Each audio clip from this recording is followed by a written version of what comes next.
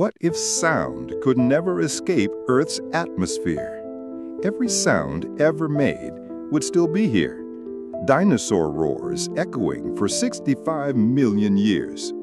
The first human words still reverberating. Every rocket launch adding to an ever-growing wall of noise. Sound waves would bounce endlessly between ground and sky, building layer upon layer of acoustic energy. After millions of years, the accumulated decibels would reach catastrophic levels, shattering glass, crumbling buildings, making conversation impossible. Cities would become acoustic prisons where even a whisper could trigger devastating resonance. In reality, our atmosphere releases sound into space's vacuum, acting as Earth's pressure valve. Without it, we live in a planet-sized echo chamber growing louder every second. What would you hear in the final moment before silence became survival?